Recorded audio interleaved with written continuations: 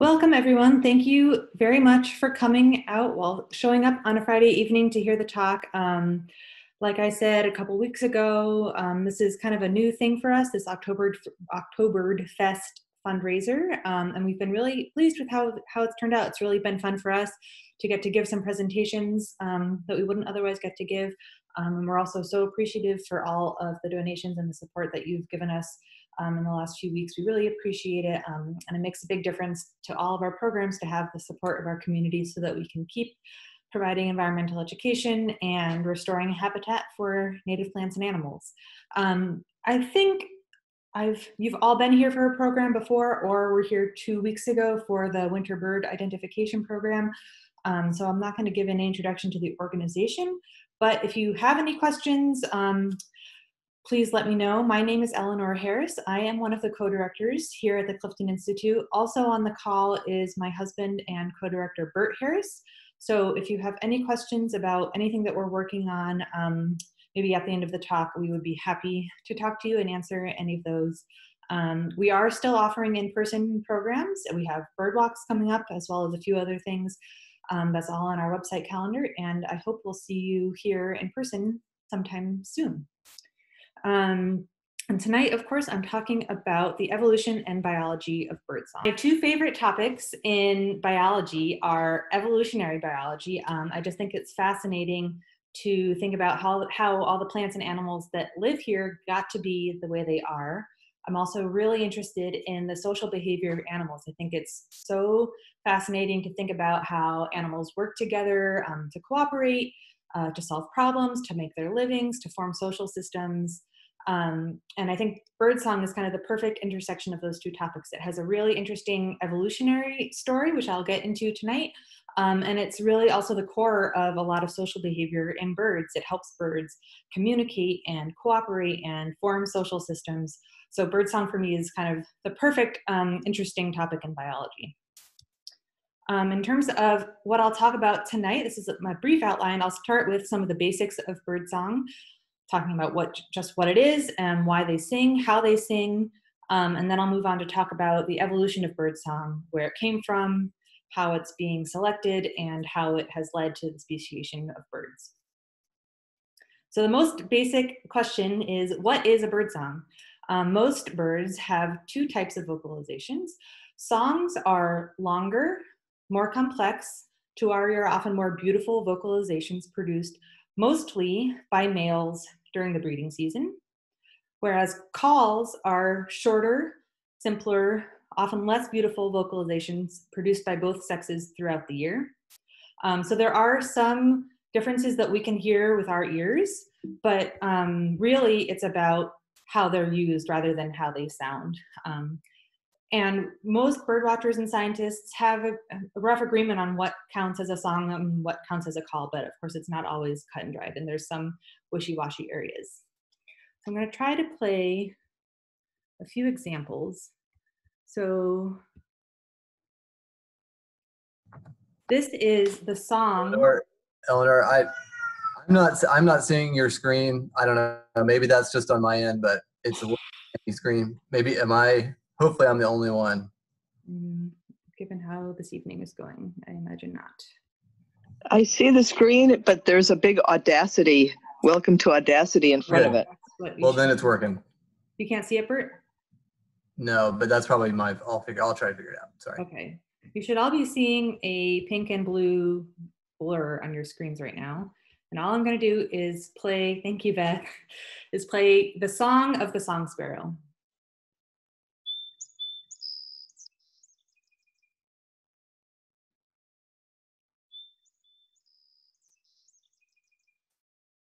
So you can hear, I think that's a beautiful sound. It's quite long, it lasts a few seconds. There are a lot of notes in there. There are lots of different lengths of notes, so it's complicated and beautiful. And this is the song of the song sparrow compared to its call, which is this.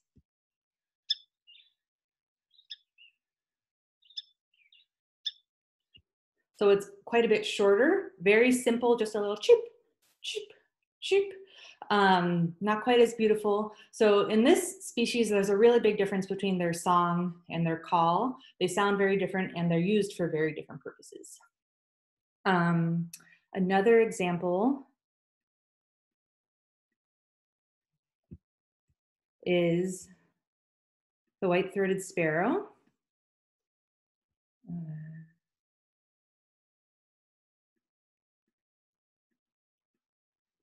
I'm so sorry, I'm having technical difficulties tonight.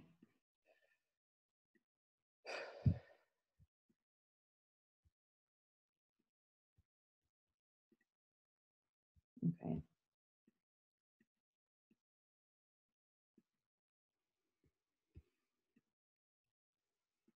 Okay, let's try to hear the song of a white-throated sparrow. So this is the song of the white-throated sparrow.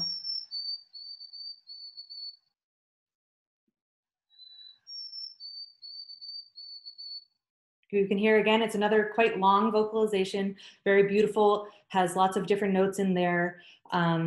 If you're trying to learn how to identify bird songs by ear, this is a great one to start with. The mnemonic that bird watchers like to use is Old Sam Peabody, Peabody, Peabody. So it has a cute little mnemonic.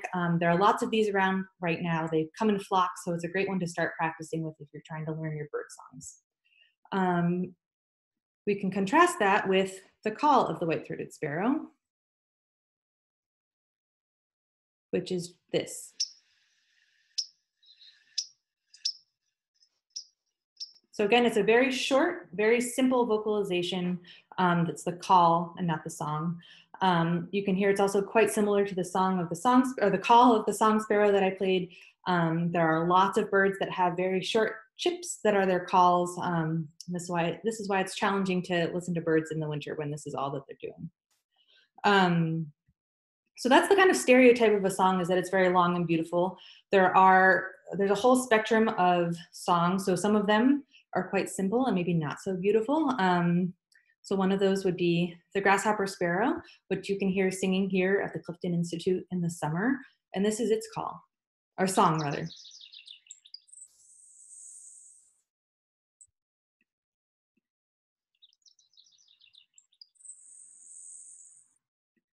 That's all it is. It's a little buzzy note, but that counts as its song because of the way that it uses that vocalization. And you can maybe guess from that sound why it's called the grasshopper sparrow. It kind of sounds like a bug. At the other end of the spectrum, I Googled around what people think is the most complex bird song in the world. And this is the answer that I found in multiple sources, the sedge warbler.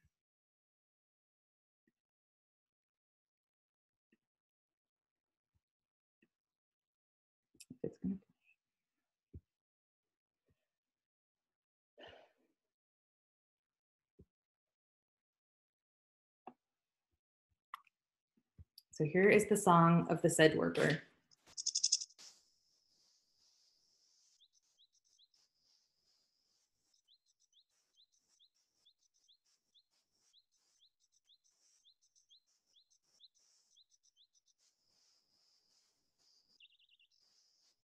So it actually goes on like that for a couple of minutes. This is not a bird that lives in North America, but it might be worth a trip to Europe someday to go and hear one of the most complex bird songs in the world. So songs can really range from quite simple to really complex, but they're all used in similar ways. Okay, I'm gonna get back to my presentation.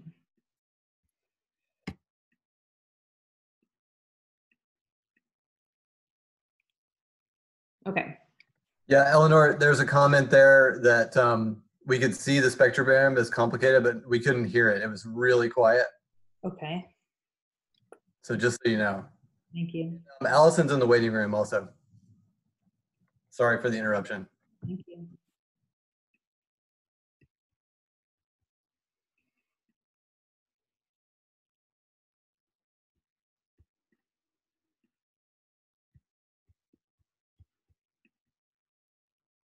I don't see how to enter it.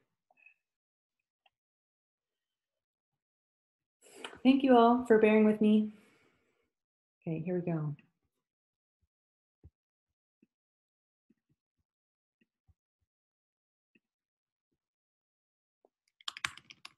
Okay, so these are the birds that I just played. I played the song and the call of the song sparrow, the song and the call of the white-throated sparrow, the song of the grasshopper sparrow, and the song of the sedge warbler. So those are some of the birds in the world that sing, but is there kind of an organizing principle to which birds sing and which don't? There is, and to understand it, we have to go back to high school biology and refresh our memory of how all biological life is organized. So all living organisms on the planet are organized into kingdoms. Those are animals, plants, fungi, protists, as well as a couple others that are teeny tiny and hard to see. Each kingdom is then divided into phyla. So for instance, within the animals, there's a phylum of all the chordates, and there's a phylum of all the mollusks. Phyla are then divided into classes. So within the chordates, there's a bird class, or the class Aves, and there's a class of mammals. Classes are then divided into orders. So for instance, within the birds, there are what are called the passeriforms, and there are what are called the anseriforms.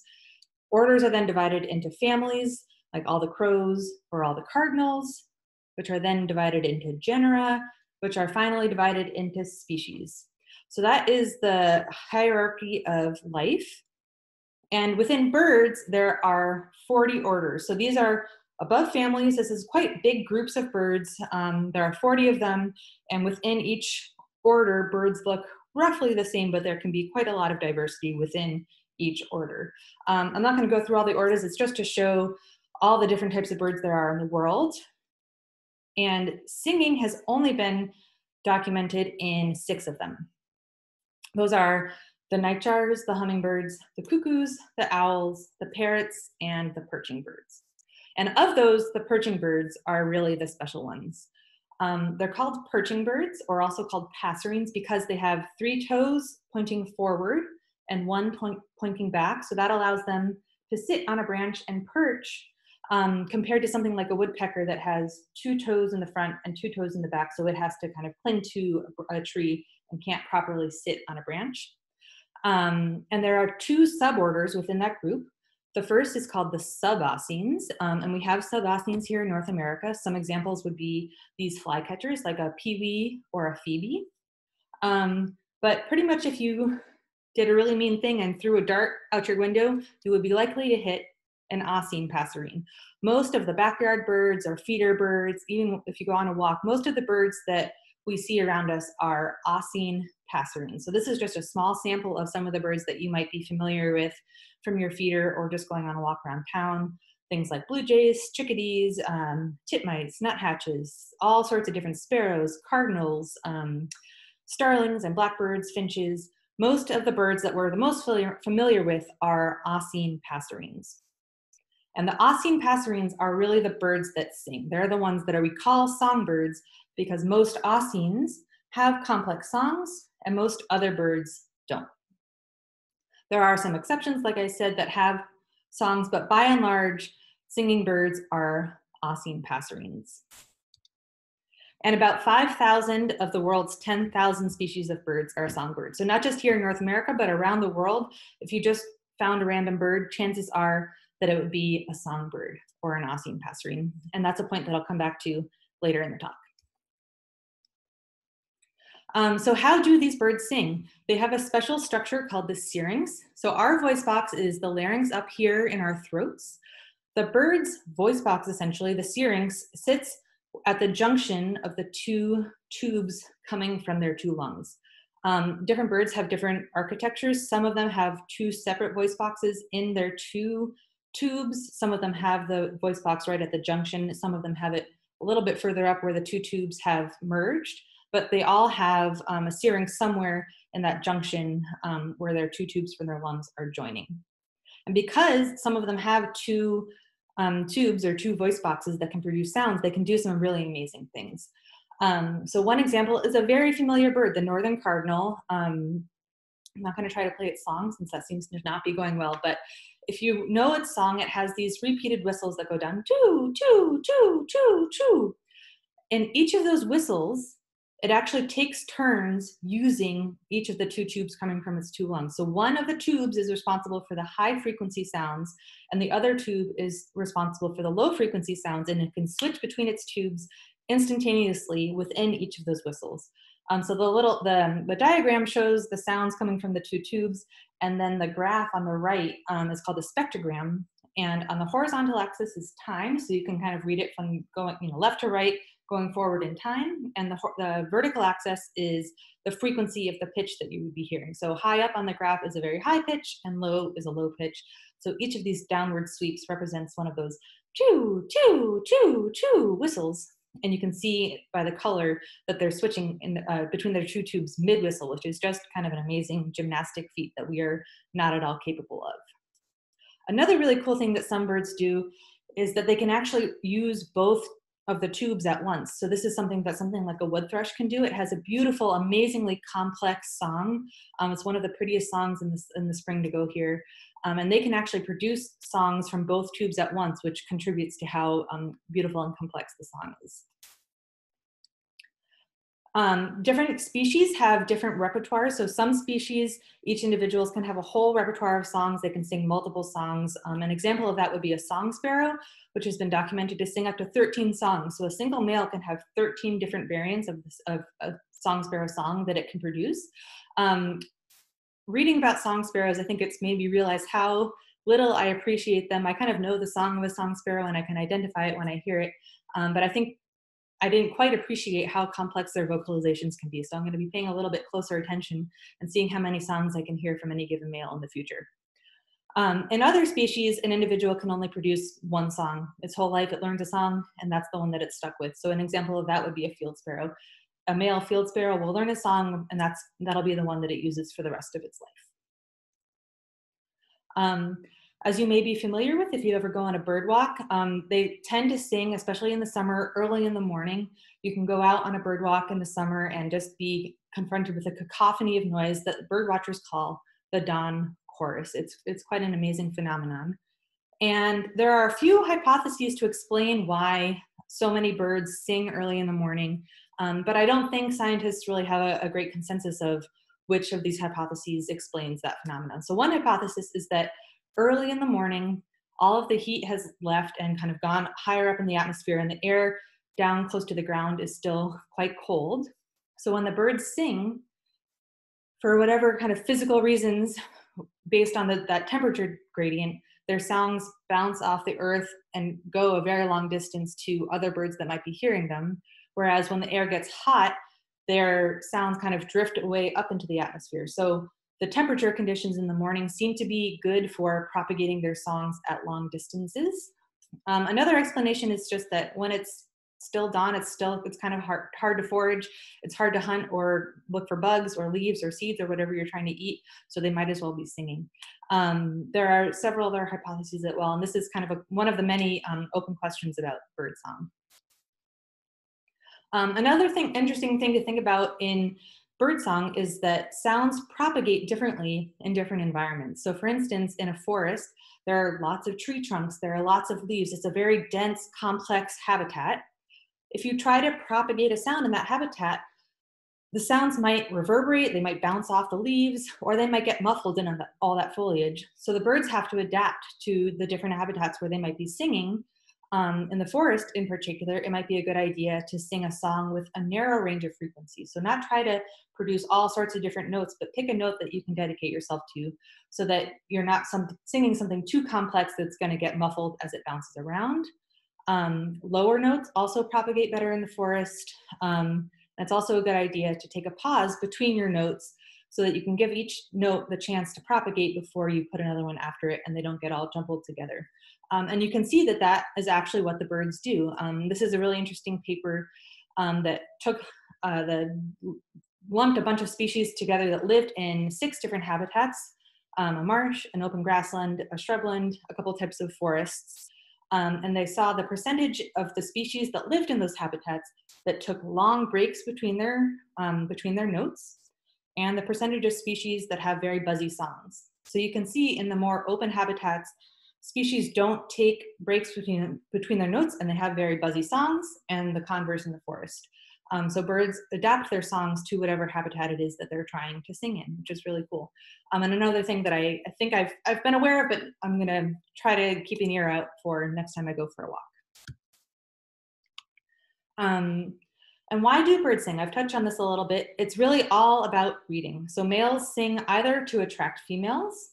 Females often decide which male to mate with based on the song that it's producing, or they sing to compete for territories and establish their dominance relationships with other males. So it can be more of a male-male competition thing that they're singing between their territories to kind of establish their relationship and figure out where the boundary between their territories are. And for this reason, since it's so breeding-centric, songs are really mostly sung in the spring and summer when breeding is most active. Song sparrows are one of the best studied birds, at least here in North America, and there's a lot that we know about how they establish their territories. Song sparrows can actually tell their neighbors apart, and they know where their neighbors belong. So if you do a playback experiment, if you have maybe 4 neighbors around a given male, and if you fool it by playing recordings of the wrong males in the wrong places, it acts agitated, and you can kind of tell that it knows something's up, and the neighbors that belong in certain places aren't where they belong, which is just kind of an amazing feat for their little brains to do. They also have kind of private languages with each of their neighbors. So out in a field, each male has its given territory. But like I said, they can have a large repertoire. They can sing up to 13 songs, and different males have slightly different songs. So each male will have a little bit of a private language and have a particular song that it sings with maybe neighbor A, and a different song that it sings with neighbor B, a different one than with neighbor C. It's really kind of a complex language that's going on out there. It's also interesting to note that males that have more shared songs with their neighbors seem to hold on to their territories longer. So females seem to like something about males that are able to have a lot of flexibility in their songs. And finally, an interesting fact is that they can identify all of their neighbors' songs, but they can't actually identify their own song. So if you play them a recording of their own song, they'll behave towards it as if it's a total stranger. So they have this amazing ability to learn all of their neighbors' songs, but there's a missing piece that they can't actually tell their own song, which is kind of funny. Song sparrows aren't the only ones that have been shown to be able to recognize individual birds based on their songs. That ability has been documented in white-throated sparrows, ovenbirds, indigo buntings, field sparrows, yellow-throats, red-winged blackbirds. That's the list that I was able to find. This is one of those abilities that I think that we think of as quite human. So we're slowly kind of very assiduously documenting it in lots and lots of species, and we're amazed every time we find it. But I suspect that it's quite widespread, and it's probably more the rule rather than the exception, and we're just kind of learning that now. And because they can recognize each other, they can actually start to work together and cooperate. So individual recognition based on their songs can actually lead to cooperation, which I think is just super fascinating. One example of that is in male red-winged blackbirds. Male red-winged blackbirds that have more neighbors that they've been around for a longer time versus a male red-winged blackbird in a brand new neighborhood will have more offspring. And that's probably because once they form kind of a gang of neighbors that all recognize each other, they can more easily cooperate to either mob predators and get them out of their area, or to chase off newcomer males. So once males start to recognize each other, they can form a little gang based on their songs, which is a really interesting, complicated, fascinating social behavior these birds engage in. I've talked a lot about song, and I'm going to continue to talk about song, but I did want to just briefly touch on why birds call.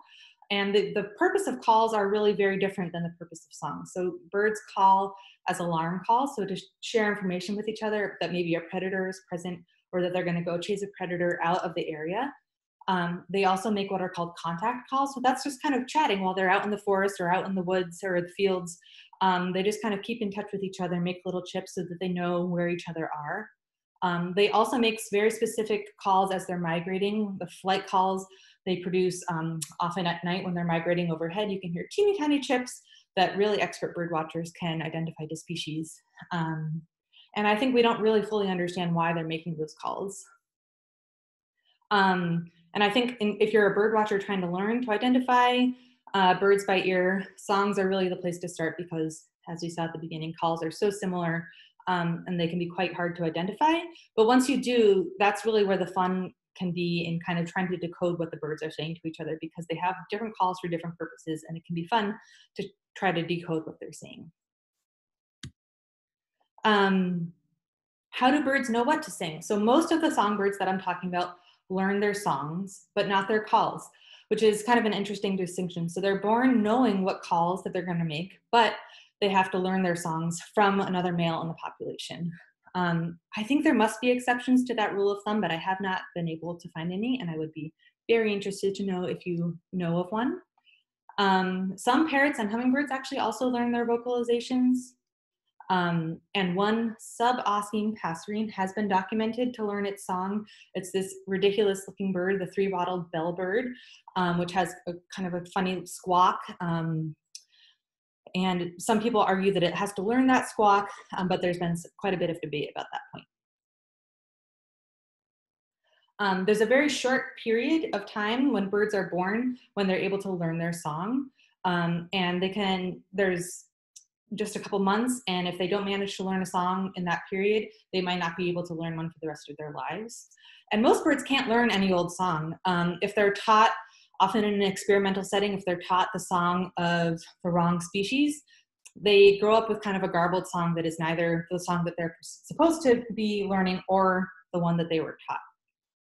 There is a really interesting exception to that, which is in the group of birds we call the mimids.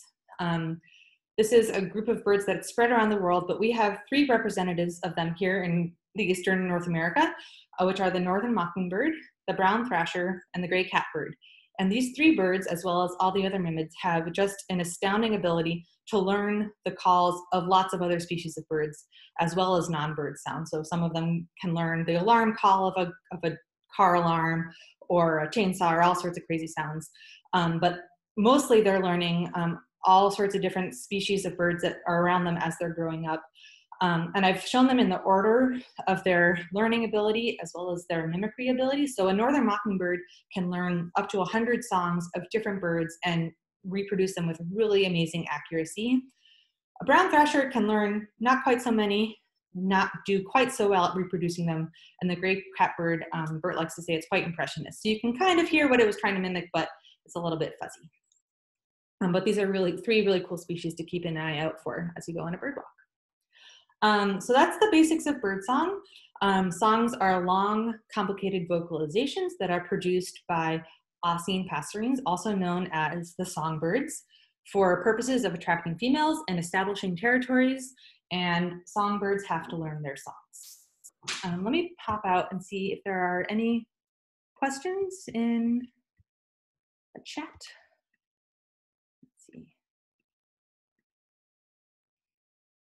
Oh, and someone asks, are starlings mimids? That's a great question. Starlings are not in the same group of species. So they're not evolutionarily related to the mimics, but they do have some mimicry ability, as do yellow-breasted chats. And there are a couple other examples that have some mimicry ability, but aren't properly within that group. That's a great question. Any other questions? Okay. I'll keep an eye on that as we go.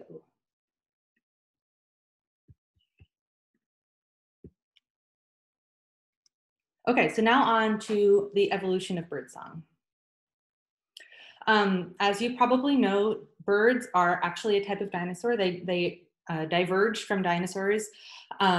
So far, no dinosaur fossils with syrinxes have been found. A really ancient bird called the vegavis, which apparently was something like a duck, which I'm showing here. The fossil of it was found in Antarctica, and they found a fossil syrinx in it from 69 to 66 million years ago, which is just astounding. So syrinxes have been around at least that long. Although this syrinx apparently would have sounded something like a duck, so not super complex vocalization, but it would have been able to produce some kind of bird-like vocalization. But it appears that the syrinx is a relatively recent innovation, so 69 to 66 million years ago. It's a long time, but it was pretty much a brand new innovation that the birds invented, created for themselves, and none of their ancestors apparently had that structure or were able to sing at all. And this is a question I've become interested in recently. Why did birds evolve song at all? And I think it's one that we don't really have a good understanding or a good answer for. I don't know why there aren't lots of reptiles that have beautiful songs or other groups that have beautiful songs.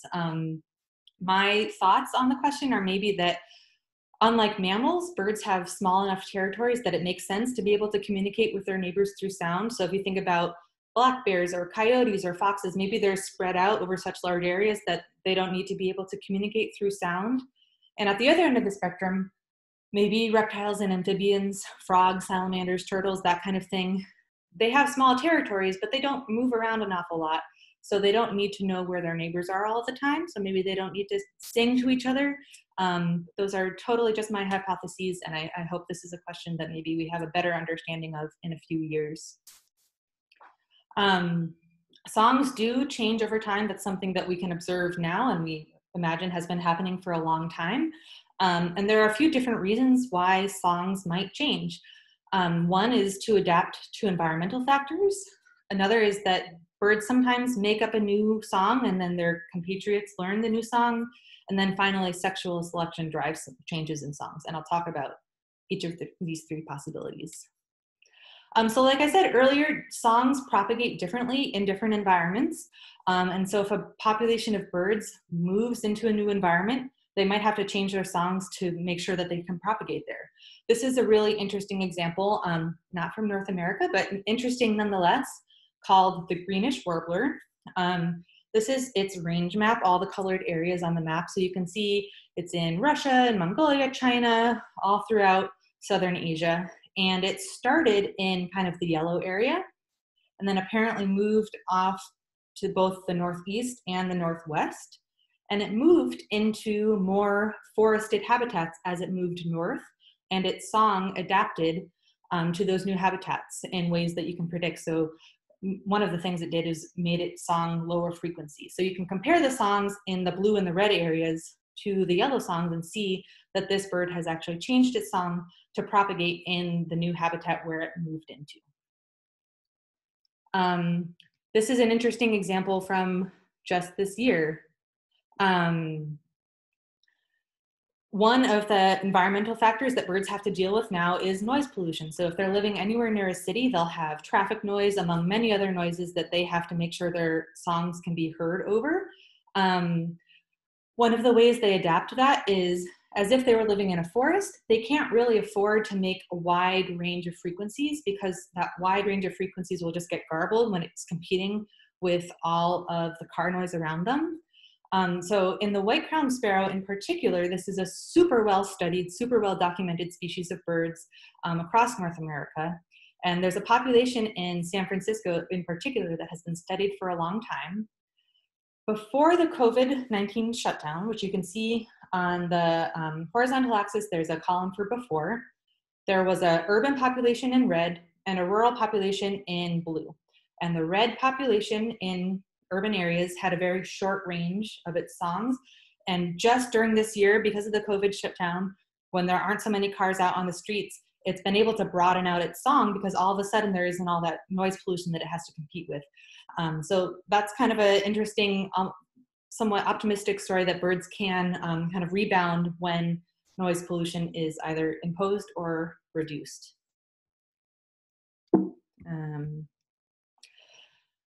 They can also change their songs just because of learning. This is another very well-documented species, the white-throated sparrow. And like I said earlier, their song is traditionally thought of as Old Sam Peabody, Peabody, Peabody. But apparently within the last few decades, birds have shown up in the Northwest US and Western Canada that started saying Old Sam Peaba, Peaba, Peaba, Peaba, Peaba. And that population is shown in purple in the first graph. And then as time has gone on, that song has rapidly spread throughout the country, apparently because other birds liked the sound of that new song and they started to learn it, and now lots of birds are doing it. So once an individual bird innovates a new song because they learn their songs, that song can spread rapidly throughout the population, which is really interesting. Because they're such good learners, that can actually lead to distinct dialects in different geographic locations. So birds can start to learn from each other, and it's like any kind of cultural phenomenon. Birds in the same area will start to sound and talk like each other, and birds in another area will have their own separate dialects. Like I said, white-crowned sparrows in San Francisco have been very well studied. So even within the city, there are distinct dialects. That's what this map is showing. There's an orange dialect and a red dialect. Even within the city, distinct populations of white-crowned sparrows have slightly different sounding songs.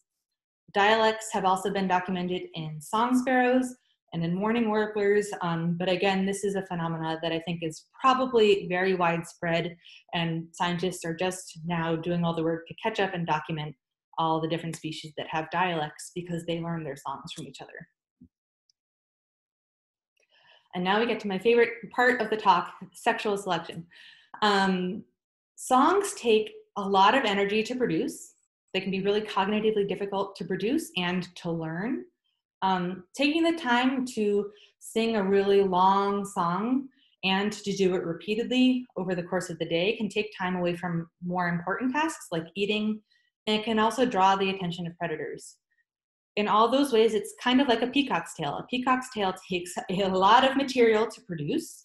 It is a lot of work to drag that thing through the forest, and it must get eaten by predators because it's slow moving through the forest and it's a very bright, showy bird that a predator is easy to see.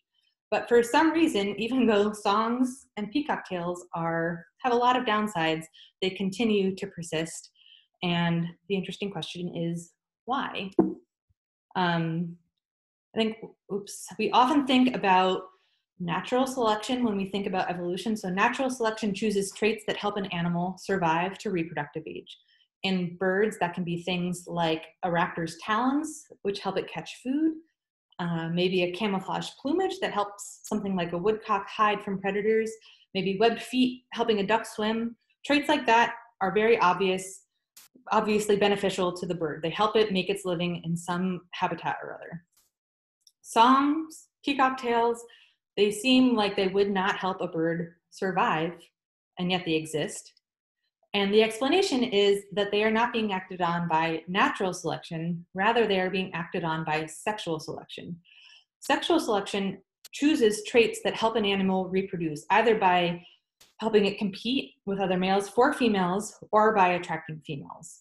So even if it maybe means this peacock or a songbird lives a slightly shorter life, for some reason, in some way, it helps its genes pass on to the next generation.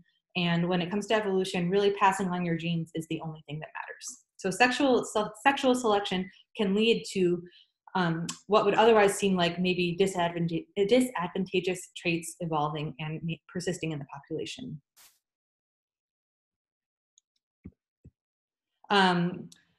There are many interesting examples of sexual selection. I think the peacock is the classical one. It can act on not just individual birds, but on whole groups of birds. So in a group of birds called the manakins, males will actually work together in complex cooperative mating displays, breeding displays. That's what I'm showing in the upper left corner. The blue manakins here are working together to attract a female. The birds of paradise are also really famous for their amazing mating displays like this one in the lower left. And then here in North America, the sage grouse are famous for their just wackadoodle, crazy sexual displays. It has this one in particular, the greater sage grouse has inflated sacks and a crazy spiky tail and a mohawk and does a dance, and sexual selection can just lead to an amazing diversity of displays. But the basis for sexual selection is that females prefer these crazy traits. They prefer a peacock with a big tail. They prefer a sage grouse that does a crazy dance. But in birdsong, females mate with males that sing the right song for their species. So there's a very strong selection for a white-throated sparrow to sound like a white-throated sparrow. But females also have specific traits that they really like within songs. So some females really love males to produce a wide repertoire of songs. So song sparrows that can sing those 13 different songs apparently are very sexy to a female song sparrow. This also seems to be what's going on in the mimics. So mockingbirds that can sing, that can reproduce the songs of many, many other species apparently are more attractive to females. There are also specific song traits, like length. So for instance, swamp sparrows, the females apparently like songs with a wide variety of notes. House finch females apparently like long, fast songs. Black-capped chickadees apparently like very long songs. So the females of different species have kind of honed in on different traits that they really like the males to produce as extreme versions of as they can. The question is, why do they have those specific preferences? Well, for one thing, for females to prefer the males of the right, the quote unquote, right species makes perfect sense because they don't want to waste their energy or resources on mating with a male of the wrong species. They might not be able to reproduce at all, or they might make a hybrid that's not very fit. So females don't want to waste their time mating with a male of a different species, and picking a male with the right song helps them do that. But with respect to those specific traits, so with having a very long song, having a fast trill rate, having lots of different songs, it seems that females prefer whatever is the most physically challenging song for a male to produce.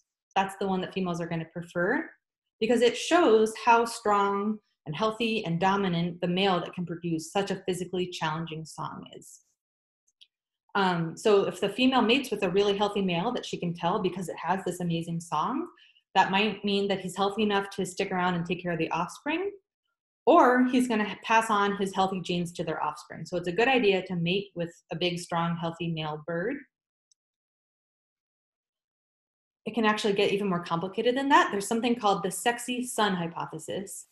And the idea in the sexy son hypothesis is that as soon as there's a slight preference for a given song in the population, a female will want to mate with a male with that trait, because their offspring, her sons, will then have that song as well. And that son will get to reproduce a lot because there's that preference in the females. So again, so once a female knows that there's a preference for a certain song in a population, she'll want to mate with a male of that song so that their son becomes sexy to the next generations of females, and they'll have more sons and more sons and more sons, and eventually many, many grandchildren, and their genes will continue to get passed on. This is a little bit of a controversial topic. I think different people disagree on how well it's been documented, but I think there are some firm cases where it has been, and it's a really interesting positive feedback loop that can happen with sexual selection.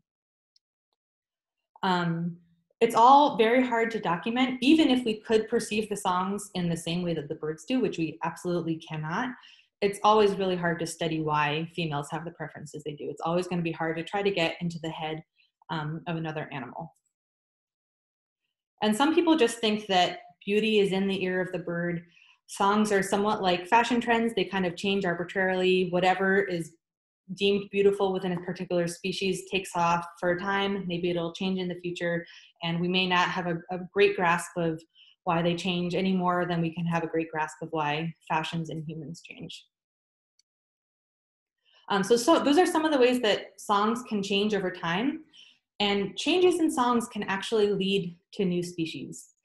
So as a refresher, female birds often choose who to mate with based on the songs that the males sing. So if two subgroups of a species start to develop slightly different songs, that means females from those two groups aren't going to be attracted to males of the other group anymore. So they're going to stop interbreeding. And after long enough, those two subgroups might actually become two separate species. So if two subgroups develop slightly different songs, that can actually lead to the creation of two new species. And this is actually seen across the world of diversity of birds. There are many pairs of sister species that pretty much only differ in the songs that they can sing. One example you can see here is the eastern towhee, which has a sister species in the west called the spotted towhee that, as you can see, look quite similar but have identifiably different songs. And I actually grew up calling these rufous-sided towhees. You may recall that name because they used to be considered the same species because they're so similar, but eventually it was determined that they had songs different enough to be considered different species.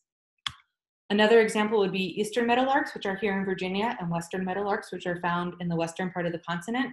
Again, you can see they look very, very similar, but they have different songs, and it's likely that the different songs that they produce led to their speciation.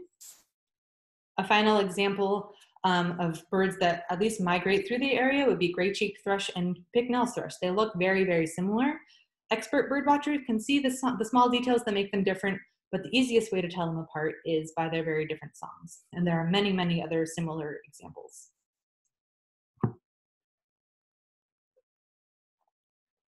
I'll come back to the example of the greenish warbler. Like I said earlier, this species started down in kind of India in that yellow area and then spread both to the northwest and to the northeast. And those two populations developed different songs as they went, as it went into the blue area and into the red area. But what's interesting is that its song changed in two different ways, so that the blue and the red areas now have completely different songs, and they can no longer interbreed with each other. So birds in the blue area can breed with birds in the yellow area. Birds in the red area can also breed with birds in the yellow area. But bluebirds and redbirds can no longer mate with each other. This is what's called a ring species. And this is just a thorn in the side of evolutionary biologists because no one really knows what to do with this species. Should they be divided because the red and the bluebirds can't interbreed? Should it be considered a single species because there's a whole spectrum of birds that can't interbreed? And it's all somewhat based on their song, which is really interesting. Part of the reason that things like that can happen, that birds can start to diverge so quickly based on their songs, is that learned songs can change really, really quickly. Again, if we come back to the white-crowned sparrow, one of the best documented birds in the world, just in the last 40 years, their song has changed quite a bit. So on the right hand, I'm showing on the top line a recording of a white-crowned sparrow in 1979. And on the bottom line, a recording of a white-crowned sparrow in 2003. And apparently, if you play the recording of a 1979 bird to a 2003 bird, it basically doesn't recognize it as the same species. So just in the last couple of decades, just by process of innovation and learning, the song has changed so much that it no longer recognizes maybe its great-great-great-great-grandparents as being in the same species. And since that can happen so quickly, population can start to diverge really rapidly. So like I said earlier, about 5,000 of the world's 10,000 species of birds are songbirds. Another way to say that is, as I said earlier, there are 40 orders of birds. So naively, we might assume that the 10,000 species should be distributed evenly across those 40 orders, but that's not at all the case. One order of birds has more than half of all species, which is just astounding. And one popular hypothesis for why that is because they learn their songs. So the question is, does learning songs make evolution happen more quickly? So the reason that might be would be that learning can generate new songs very, very quickly. And maybe a population can settle on that new song very quickly because it's learned, and that leads to divergence. On the other hand, this is actually something that I studied in my postdoc at the University of Maryland. I developed a mathematical model that shows that a population can actually take longer to settle on a given song when it's learned rather than genetically inherited. And you would think that maybe young males could just learn the song of the other subgroup if they're so good at learning. So there are very strong arguments for learning either accelerating speciation or decelerating speciation, and this is a topic of very active research, and the jury is still out. So I'll wrap up. The basics of birdsong are that songs are long, complicated vocalizations produced by Osing passerines to attract males and establish territories. Birds apparently evolved the syrinx out of the blue, and we still don't really understand why. Bird songs can change because of environmental factors, by learning, or by sexual selection. And changes in birdsong can lead to the creation of new bird species, which may or may not happen more quickly because songbirds learn their songs. If you want to learn more about birds, I hope you'll come to a bird walk sometime soon. They're on second Wednesdays and fourth Saturdays. You can come try to learn how to identify bird songs for yourself. And these, if you're interested in learning more, I would say these are my 4 favorite popular books about birdsong that I've read recently. The first one is a little bit technical, but the other 3 are very accessible and very interesting reads on birdsongs. So thank you all for listening. I think I have some questions in the chat, and I'm going to try, I see two questions. If you have more questions, chime in the chat, or you can turn your microphone on, and I would be happy to answer questions that way. So someone asks, do cuckoo chicks learn the song of their host? That's an interesting question, one I was actually researching myself. Cuckoos are not Osings, so I think by and large they inherit their songs genetically. They don't have as complex songs as the Osings, and so even though they are born in the nest of a different species, they don't learn the song of their host species. They are born knowing the appropriate song for their species. I think. I haven't found a ton of information about that, and I would like to learn more. Someone also asks, since sub-Aucine songs are not as complex, is sexual selection based on something else? Also a great question. Sexual selection may somewhat act on songs in sub-Aucines, but probably they act more on their plumage and on their mating displays. There are also very many interesting examples of birds constructing things or bringing things to their females to attract them. So there might be other mating behaviors in different species rather than their songs.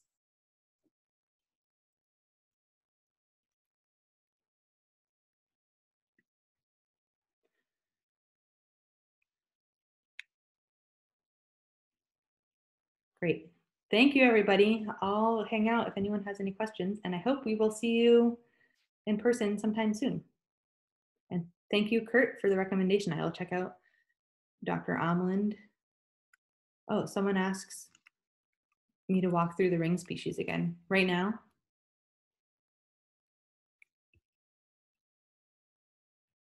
I can walk through the ring species again if anyone would like. Here we go. The idea with the ring species is the birds started in the yellow area. They have since, the hole in the middle is a desert that apparently is inhospitable to this species. So they've moved around the desert both to the northwest and to the northeast. And as the population spread in those two directions, their songs changed, but not in the same way. So the birds moving to the northwest and to the northeast developed slightly different songs. And the songs are now so different that the birds in the blue and the red areas can no longer recognize each other as being of the same species. But the process was so gradual that along the rainbow, so blue to green to yellow to orange to red, each subsequent pair of colors can recognize each other. So there's a continuous spectrum of birds that can recognize each other, but at the two ends, they can't interbreed anymore. And I think it's all been done with playback experiments that they play the songs to each other, and they just are not interested in birds singing the wrong song. And if they mate, and I don't know about the genetics, I don't know if they try to mate whether they are able to produce offspring. I believe they're just not interested in mating with each other, but I'm not sure about that. And like I said, ring species are just cool because it's a super challenging counterexample to evolutionary theory and definitions. We don't know whether to call it a species or 6 species or 2 species or 1 species, because on the one hand, all along the spectrum, they can interbreed. So it seems like they should be a species. But on the other hand, at the two ends, if they can't interbreed, they should not be considered part of the same species. Yeah. Let's see who we got here. Thanks, everybody.